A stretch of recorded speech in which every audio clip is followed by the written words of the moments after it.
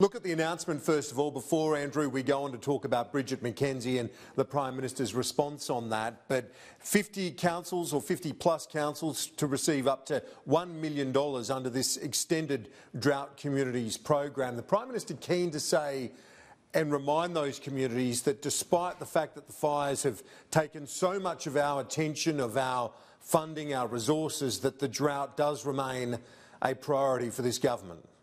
Yeah, really firm, wasn't it? And a contrast to his slow start out of the blocks on the bushfires, I guess. And I think from now on, these sorts of events, you'll see that sort of strong rhetoric from Scott Morrison, a sign he wants to show people that he cares about the plight of people doing it tough out there, particularly in regional Australia.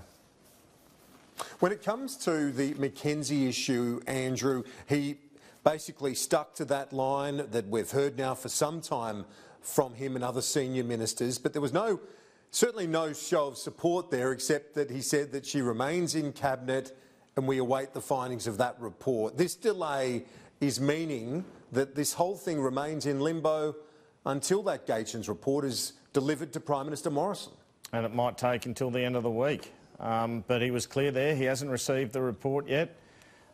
We know Bridget McKenzie came back with her answers to the allegations that are contained in the report Friday afternoon.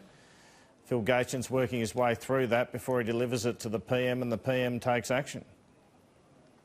Andrew, we've got some fresh revelations when it comes to this McKenzie issue that we should bring to our viewers now. And you've found out essentially that there's a view within the government that the Auditor-General findings about the targeted political seats, that all incredibly came from one email that was the smoking gun for the auditor.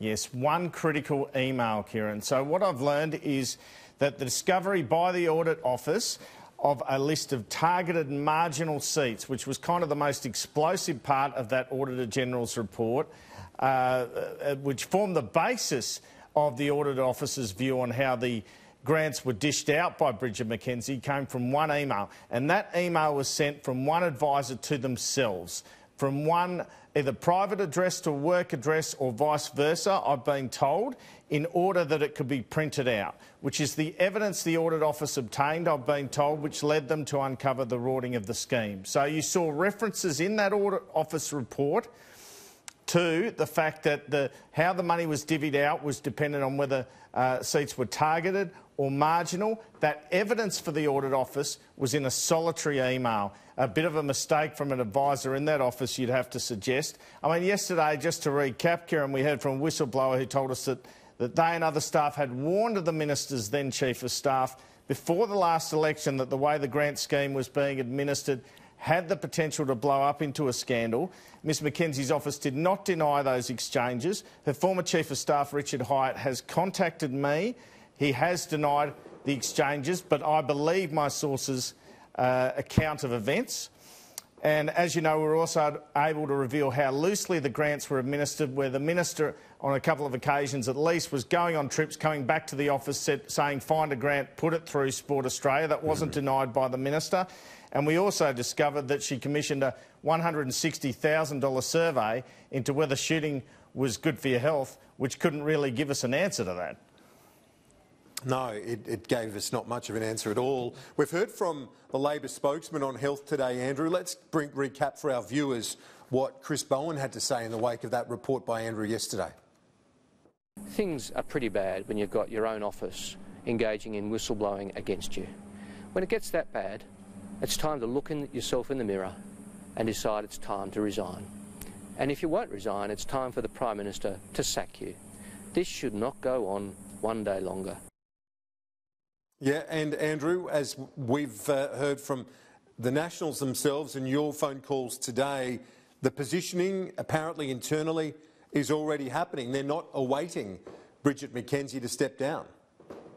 No, not at all. I mean, what I've established today is there's talk of a deal, only in the event, it has to be said, where Miss McKenzie resigns or is sacked, where David Littleproud would become the deputy leader and Matt Canavan would become the Senate leader.